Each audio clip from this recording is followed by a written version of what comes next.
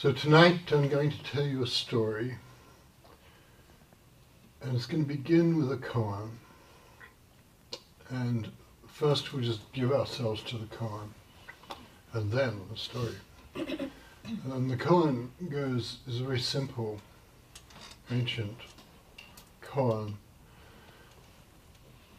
that just describes a way of being, and it says, "Freely I watch the tracks of the flying birds. Freely I watch the tracks of the flying birds." So with a saying like that, you can stare at it and think, well, what's that about? Which is, something the mind just does without asking for instructions. It just says, what's this?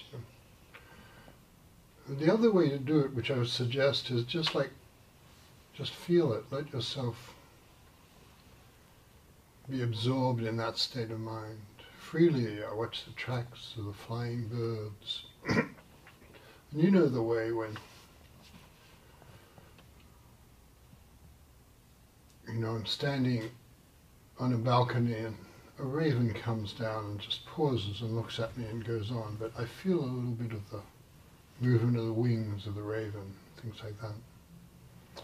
Freely I watch the tracks of the flying birds.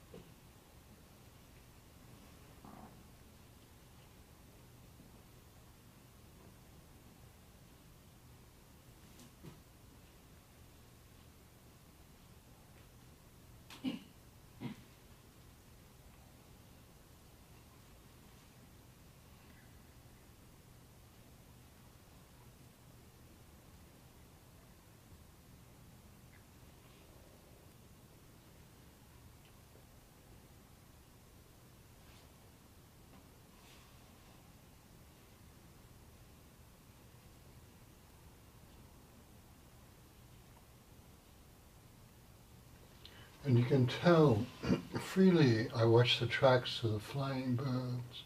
If you're working really hard at this, that can't quite be the spirit of it.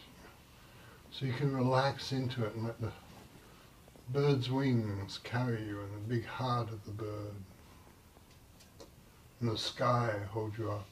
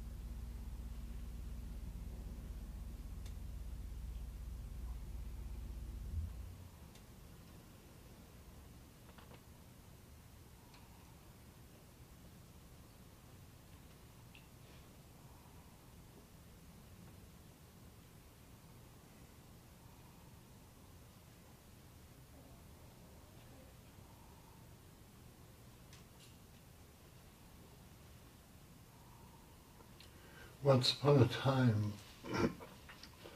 a woman was walking home along a river path.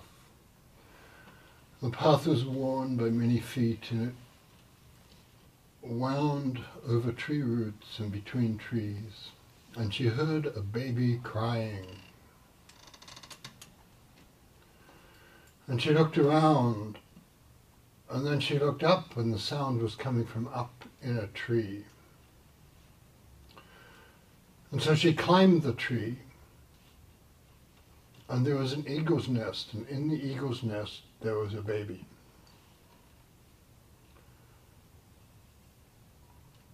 And she peered over the top, and it seemed like a strange baby, but it was definitely a baby. And so she held one arm around the tree and holding onto the nest, and the other arm she hooked around the baby and grabbed the baby and lifted him up and then gradually slid down the tree. And she took him home and she raised him. And all his life, his hands were slightly clawed like birds' claws, and his feet were bent, and he walked slowly. And his face was a golden colour. And when he was an adult and you looked full on into his face, you saw your own reflection. And he seemed to have an understanding of the sky and the spaces in the sky, and have an understanding of the way, and the way that everything Everything you rely on, it really blows away with the wind. And everything you think is just a thought. And it too blows away with the wind, floats away with the clouds. And so he taught. He was moved by compassion for people, and he taught people this, and he became famous, and so naturally the authorities threw him in jail. And he wasn't terribly worried about this because he then taught the jailers. And also he worked out a way through his deep meditation practice. He made a double of himself who went around still teaching in the streets. And then the emperor heard of this, and so the emperor took him out of jail and took him into his palace, and he became the guide and teacher for the emperor. And the emperor was Emperor Wu of Liang, and he was known by a number of names, but one of them was the Buddha Heart Emperor.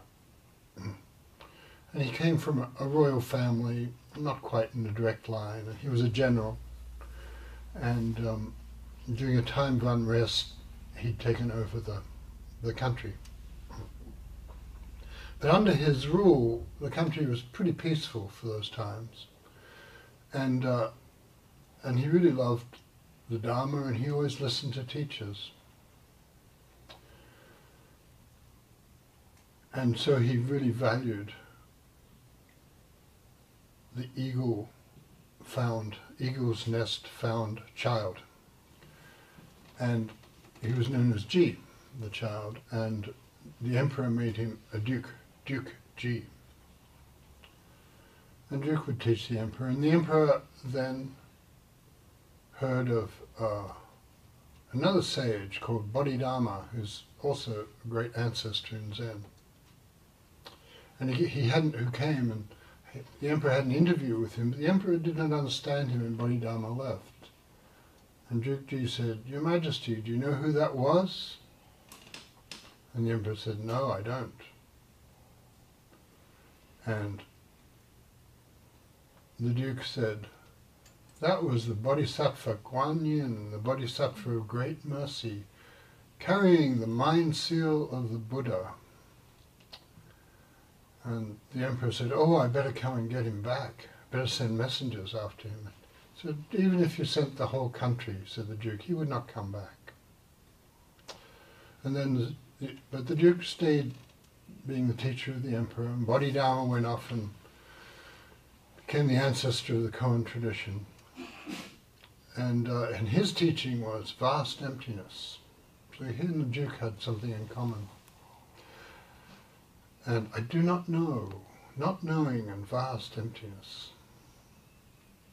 So, and the Duke he ate minced fish, and he always saved a bit of fish and spat it back in the river, and it became fish again.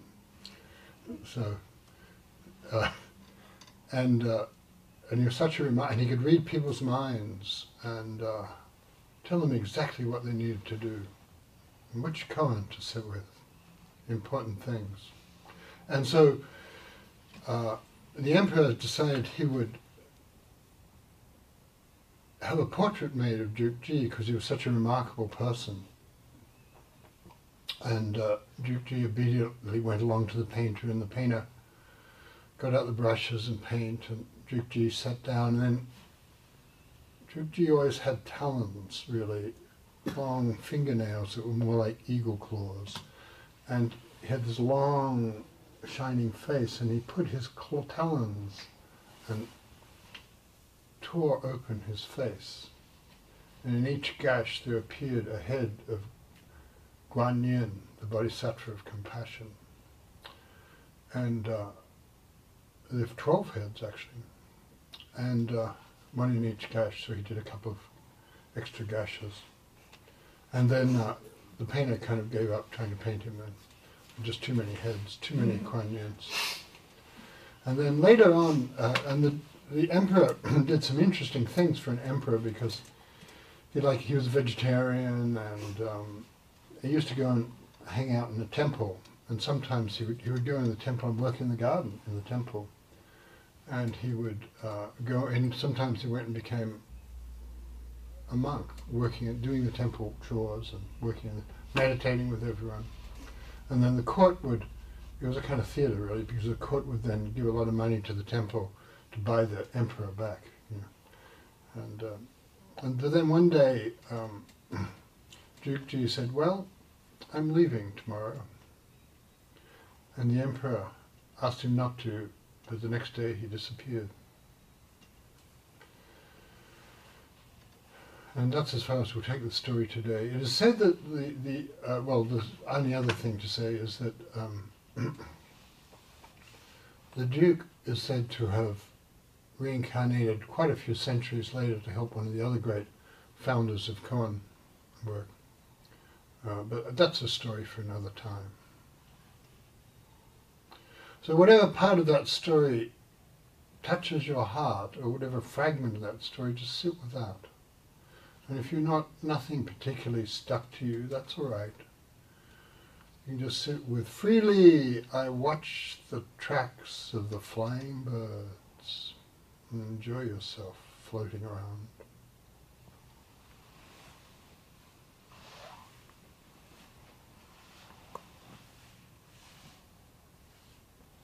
Freely I watch the tracks of the flying birds.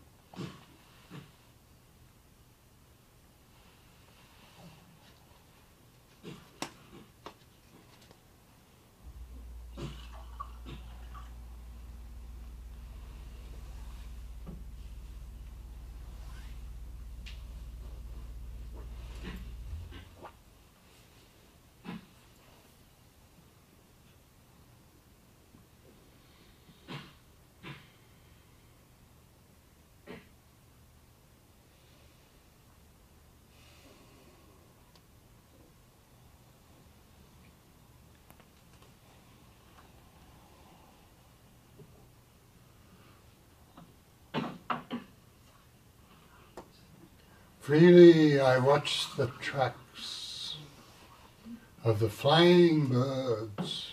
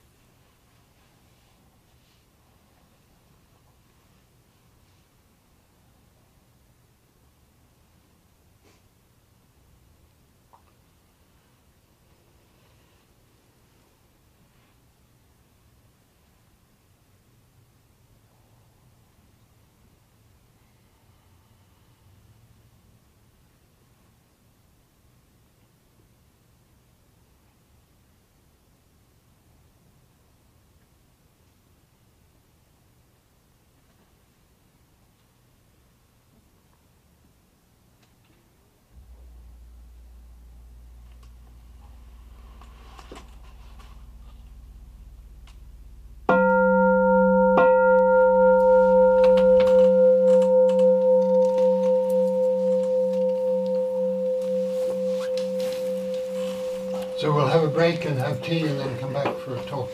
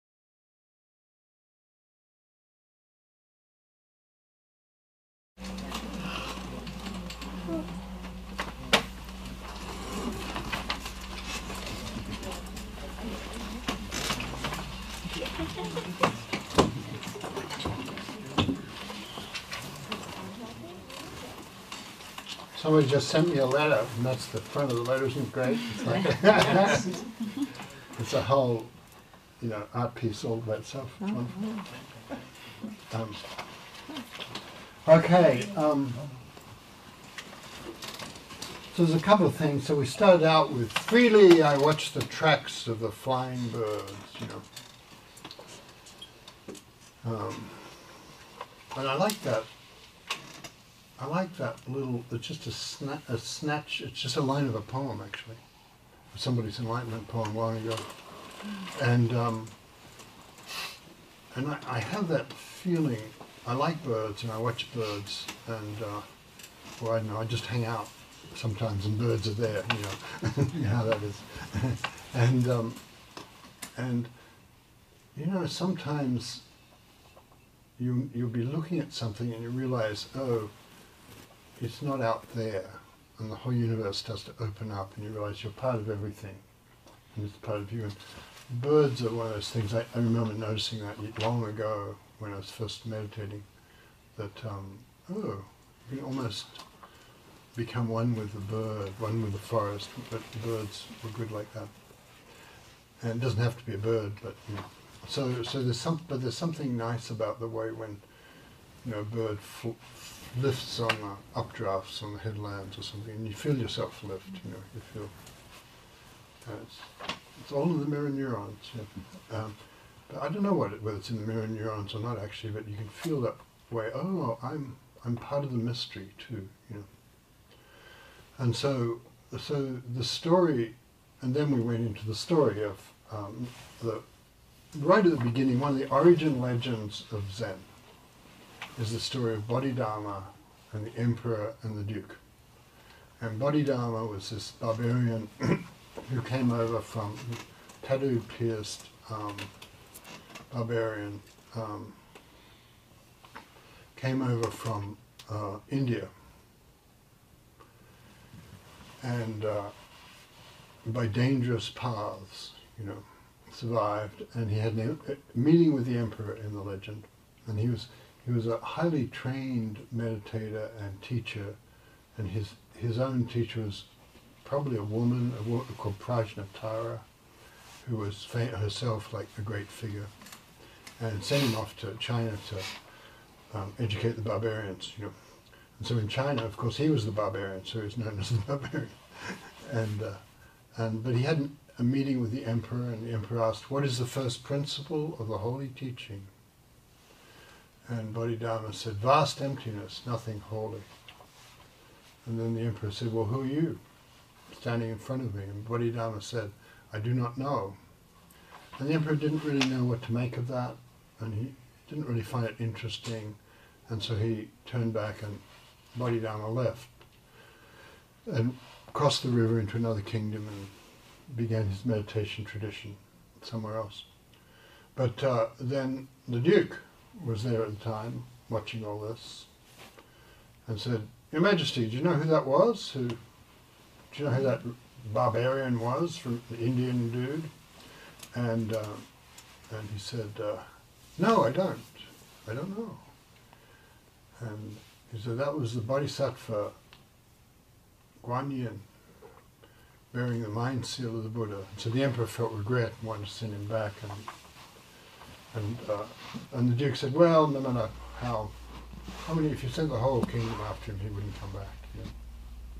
Which is a kind of interesting point itself. It's like you don't have to get the past back, And then so I'm interested in all these people, and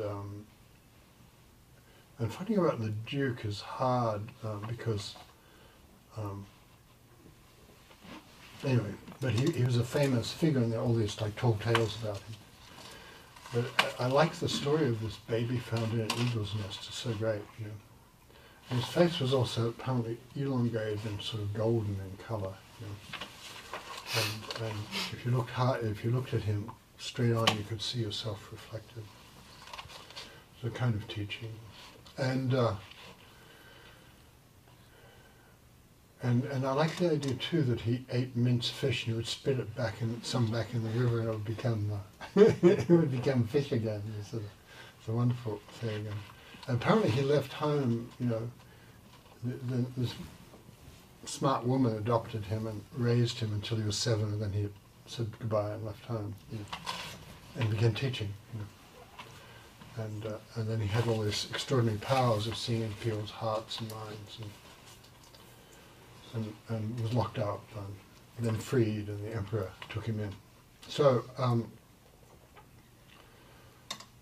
and then he was there, the witness, and it was said that he too was the Bodhisattva Guanyin, who's the Bodhisattva of compassion and wisdom, and so that's the Bodhisattva with 1,000 hands and eyes. There's an eye in each hand, and sometimes has 11 or 12 heads, And so there's a mythic thing when he sat for his portrait and he had talons, and his long face, he just opened it up with the talons, and all the different heads of the Bodhisattva of compassion and mercy and love really were revealed in his face.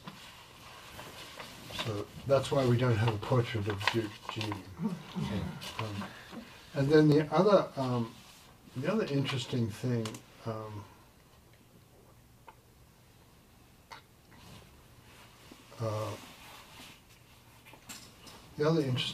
he did was he said, if you want to find the path, it's a path without signs. You go on the way without signs. There'll be no signpost for the path you need to go. So it's very close. You can tell his teaching is actually very close to Bodhidharma's. It's vast emptiness, nothing holy. And when you know something, you've already moved a little bit out of the freedom of the Tao, being in the Tao. So you know how when you write, somebody tells you something that you know is just wrong, and so you tell them, and then they mysteriously don't agree with you, and so you get some evidence and you write them a long email in the evening, at night, and tell them, and then you realize that you have started to feel narrow. That's why. What's the first principle? It's vast emptiness. Even when you're right, you're kind of wrong. So, or it feels, and there are reasons to do this. If you want to argue with people about, not being prejudiced and climate change and things, there are good things to argue about. But it's a tricky thing because it turns you into the guys you're trying to work against. So it's the right, and so the other thing about the Duke I like is if you thought you were weird, like, or you look strange sometimes, no chance, And so there's that thing about in Zen, every being has Buddha nature. Like whoever you are, you've got Buddha nature. So you're never not included in the beauty of the universe in that way. You're always included in the illumination. And you can feel it, like every time you stop and really are present, or if you work with that koan, freely I watch the tracks of the flying birds, and you'll feel that stillness and that spreading out spaciousness. Yeah, that's Buddha nature, right there. And you can feel it. And you look at somebody, and when your mind is at peace, you really see people. So you see their Buddha nature then, and you're resting in your Buddha nature at that time. And people look beautiful, right? And you can see, oh yeah, everybody's got Buddha nature. Not just everybody in this room, but everybody you know, and everybody, like that sort of thing.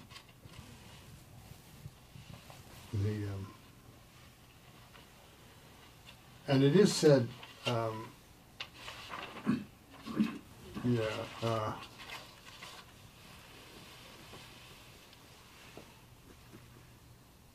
it is said that Duke Zhi became he kept teaching after his death and would come back occasionally to assist people when they were setting up a new temple and things like that. So it's another fun thing. So, and I guess it's fun sometimes to look at the great stories in a tradition, in a great tradition. That the tradition is not just engineering and how to meditate; it's also the stories that touch the heart, and that there's a kind of dreamy quality about. They point to a kind of dreamy quality about living, that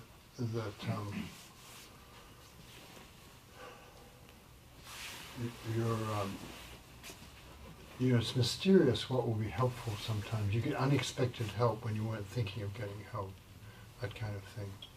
Strange coincidences happen.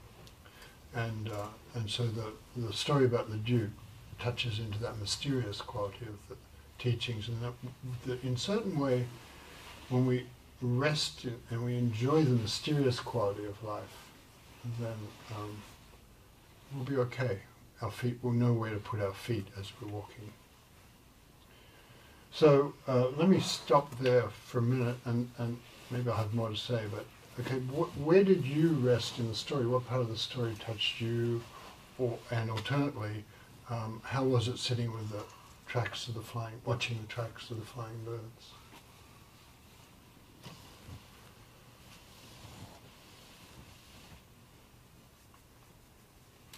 No, Sandra. It's very interesting with the tracks of the flying birds. What hit me immediately is, birds don't usually hit me, but they really hit me. And immediately I could feel emotion. Then there was this merging that happened with the bird, and I could feel myself feeling what a bird does, soaring, diving. And then we just came to sitting. And as you were telling the other story, the bird kept I was I'm the bird, but it felt like the bird kept looking at me even though it's looking at itself. So it was very interesting. And then with the story, the golden face really resonated with me, and when I looked at it, I didn't see my reflection, I just saw nothing, like darkness. And then the claw part really stuck with me, and I could see the bird like it was clawing my face, and where it divided me into fours, and where I could it's like the messages that came across were taking a look at yourself from every angle, and it was really something about flipping things upside down, looking underneath, and then something about time and dimensions. It was really fun. Thank you. Yeah. I think seeing things from another angle and upside down that's certainly something that Duke is teaching people. Yeah. Bodhidharma too. Yeah. Try looking at it another way. Yeah. Who else? Anybody else?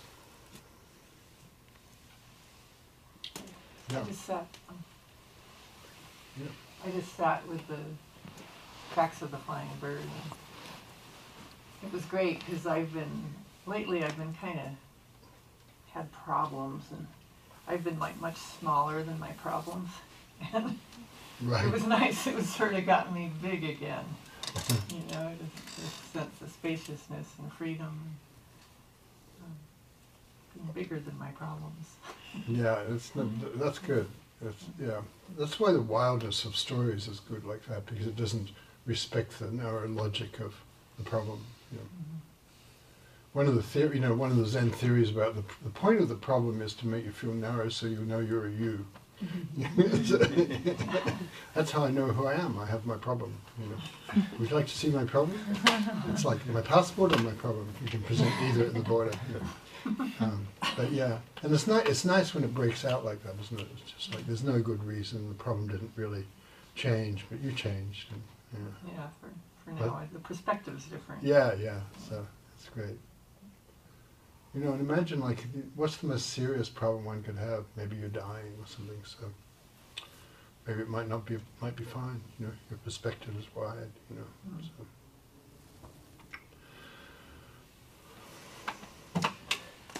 So. So I, too, with the story, really resonated with the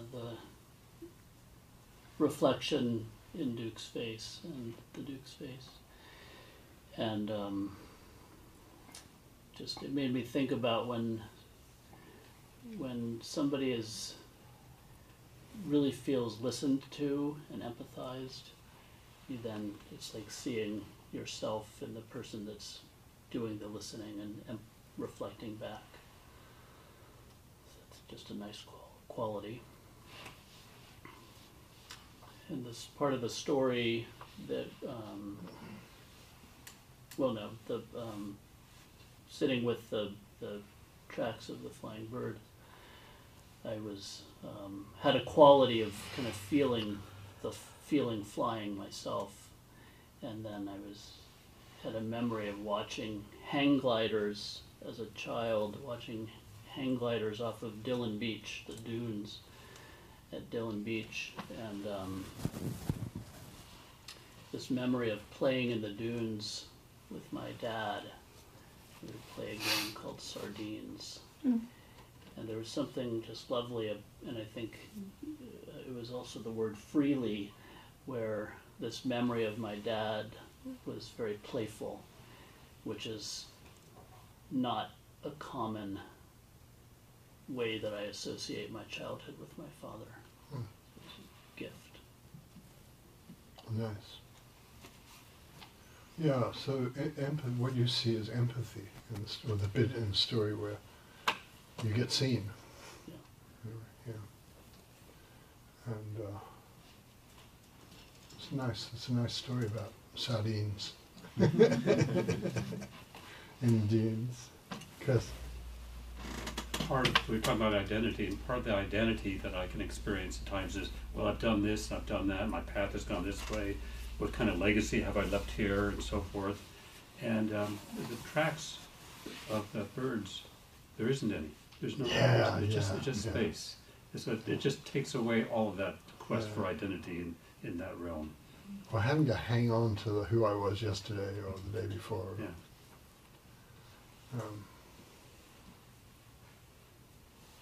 Yeah, nice. Yeah, watching the tracks of the flying birds. Yeah.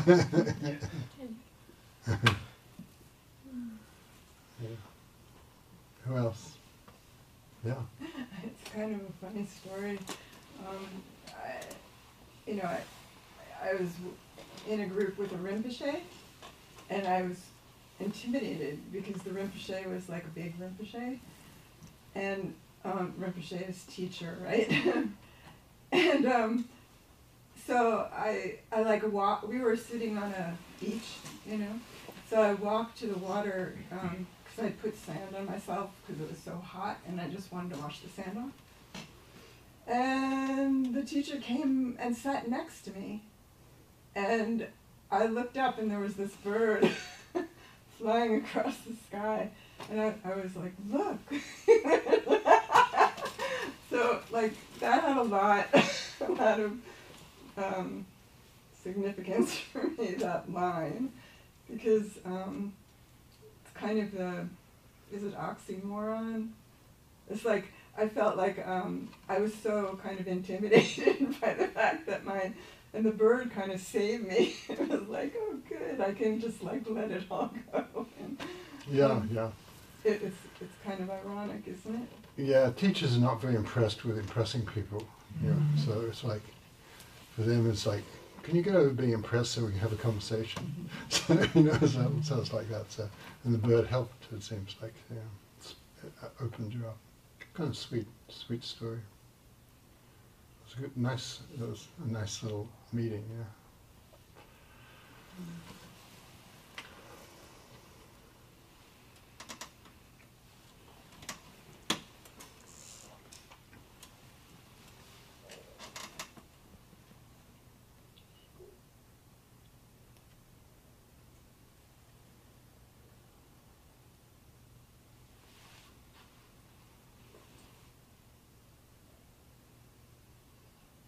I really like the, I know the story, of course, of the Duke and the Emperor and Bodhidharma, but I know I knew the story about him being in an eagle's nest, but I forgot that they were the same person.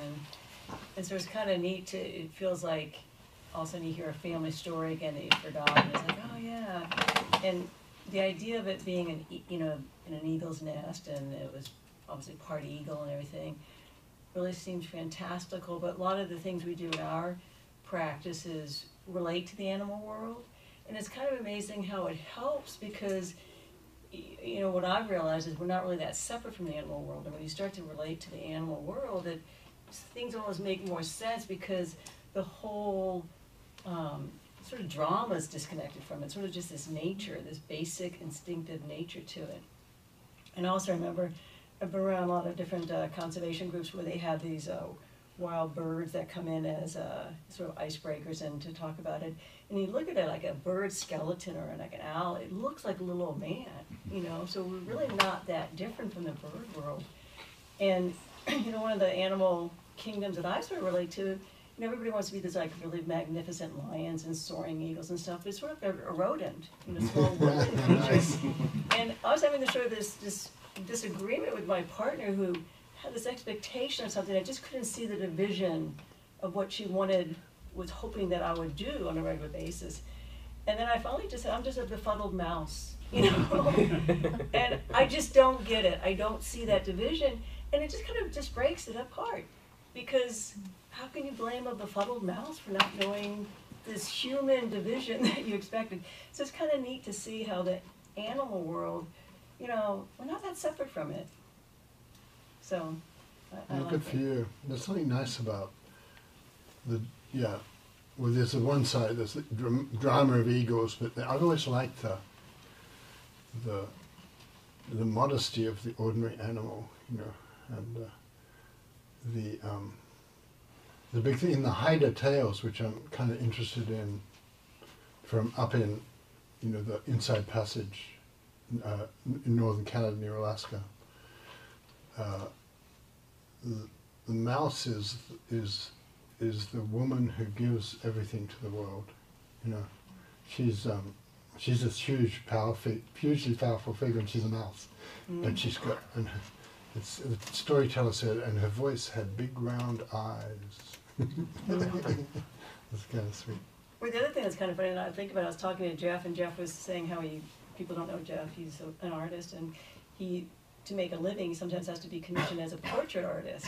And how when you're doing a portrait of someone, no one's ever really satisfied with it because all of a sudden you're seeing someone as you see them, which is never quite how they see themselves. And it's sort of interesting that this guy his portrait almost couldn't be drawn because it obviously was so complex that it was just, you know, so it's kind of a neat thing, that ability to see someone else as you see themselves, especially. So that seems like there's a lot there too. Well, you and everybody in this room is Guanyin, you know, and everybody has those 12 faces. And you can feel, oh, that might help someday when you think you're in an impossible situation. You realize, well, I can't work it out, but Guanyin might. You know? It's like, I can't work it out, but the mouse will solve it. That kind of thing. It's kind of sweet.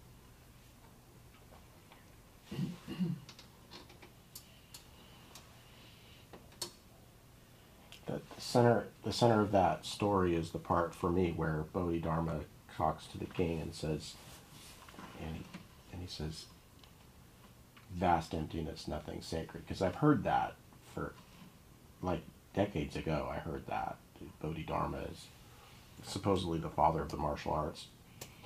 I don't know if that's true or not, but I don't even know if he's an actual historical figure. I mean, you would tell me. But he supposedly brought yoga to China, and then yoga sort of developed into the martial arts. You know, well, Shaolin is the temple, you know, the relevant temple. Okay. Shaolin still makes its fundraising pitch off that, yes. Right, off of the blue-eyed barbarian that maybe doesn't exist at all. But and then you talk about... Exists in our hearts. Yeah. Right, exactly, right. But then you talk about, like, you were mentioning somebody says something that's not true, and then you're writing your dissertation to them in the middle of the night by email. Right.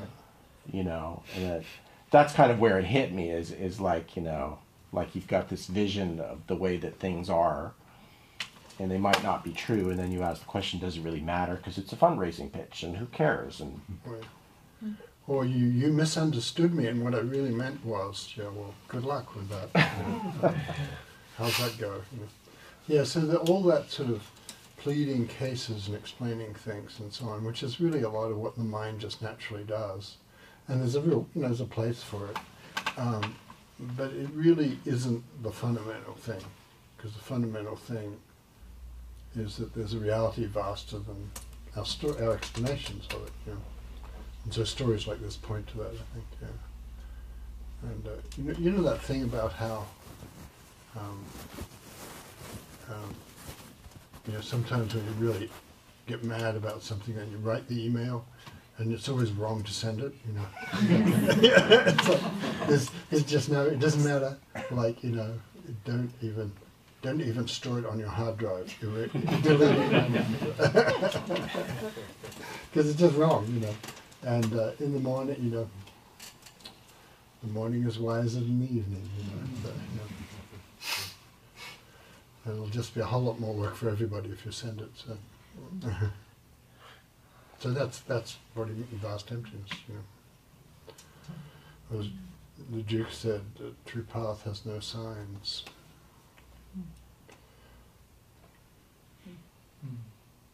Yeah, that's kind of that on what you just said. The morning is always wiser than the evening is kind of where I was coming to, sitting with the flying birds quote, but not sleeping on it overnight, but just coming to that space in the catching yourself in the moment. It's kind of going between the dichotomies of what you were talking.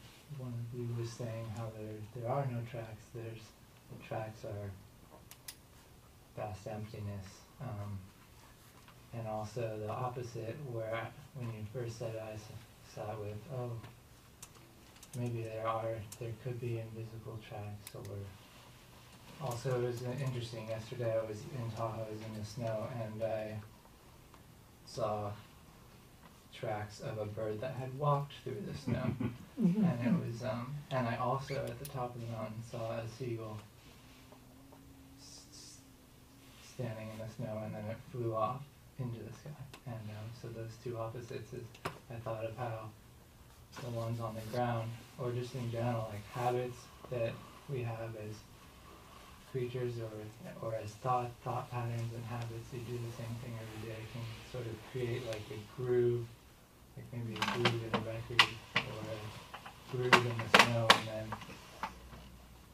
things seem to follow by that path each time. But then, like if you flip that and go to the spot where there are no tracks and there's vast emptiness, and also it was snowing yesterday, so if the snow covers the bird tracks, then you're back to the space of the morning is wiser when you are not in the groove of whatever habit of negative email. Yeah, it could be even how you see a friend or a partner, or how you see a kid or something like that. People get, like, parents and kids get into that, like, go this way and you need to change and stuff, and and so that's the emptiness. Like, it's impossible to solve those problems by bashing at them more and so on. So it's the way to solve them is obviously it's empty. Well, thank you. I like the calligraphy of bird tracks in snow too. It's a beautiful thing. Some sort of conversation goes on through the bird tracks. Okay, I think it's time for. What's the time for, Rachel? We could do announcements. Very good. We could do 4 vows. Okay, I don't need to look at my. The thing I was looking for here is if that's an email that comes from us to you, if you want to be on our email list. Many of you are, but if you aren't and you want to be, there's an email list over there. Spell your email address legibly. Otherwise, it will go to someone else. And that's once a week. They're upcoming. Today's Monday, so the next thing is on Thursday from 12 to 1. We have a little meditation group in here. You can bring your lunch, and you can meditate and have a Koan, and it's delightful. And I think actually I may be here. I have been invited to. I used to do it all the time, and then I've been taking a break, but I'll be here Thursday, and I'll also be here Sunday, giving a talk. So Sunday morning, 10:30 to 12. And then next Monday, in that seat will be Corey Hitchcock, who got the flu last time she was supposed to be here, so she'll be here next week, and she's great. She's funny. She's an artist, great sense of humor, cartoonist, and is our membership coordinator as well. If you want to see who that person is, actually, if you want to become a member, there's information in the back there too. That is one of the ways we make money. The other way is donations. There's this box.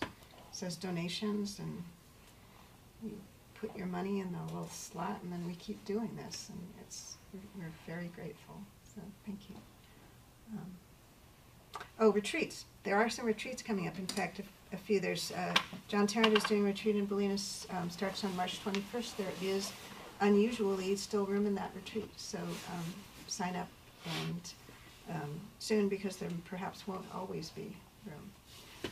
There are some other retreats at pacificzen.org. I'm doing a retreat in here on April 27th, so I'm not that is probably available to be signed up for on santarosazen.org, and soon on the main pacificzen.org website too.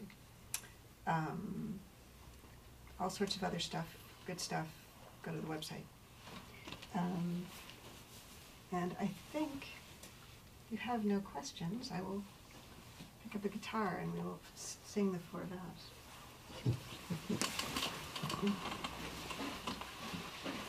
Sure, I'll do.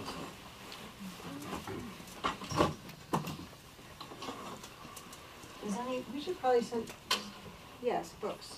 Thank you. Yeah. Ready?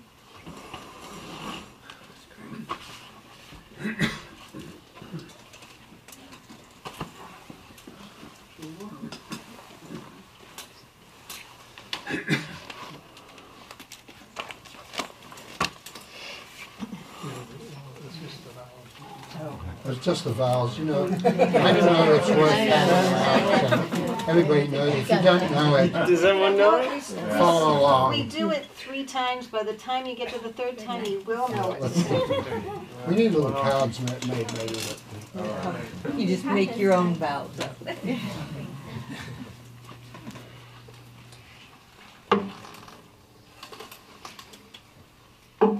right. Make your own vows. That's a good idea. 14 of them.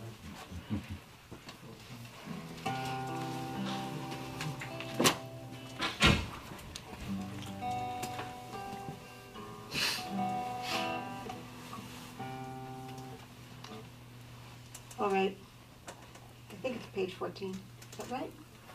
13, 14. It's in the 23. Depends which Yeah, you're right, page 14. Actually, I'll do the dedication.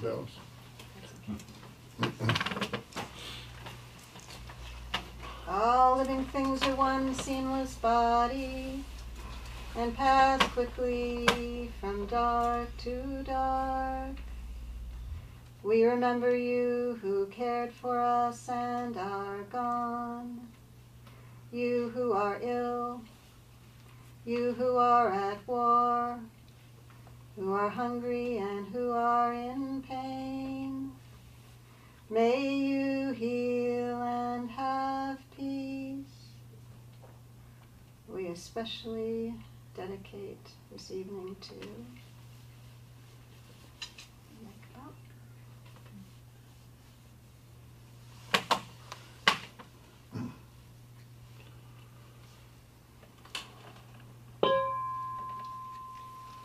all Buddhas throughout space and time, all awakened beings, great beings, the heart of perfect wisdom.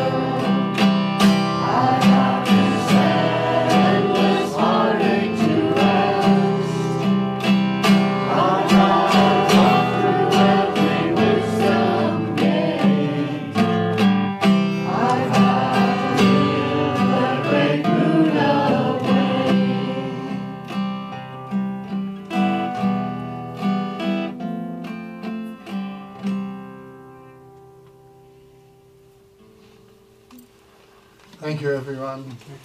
Thank you. Thank you, Rachel. Thank you for your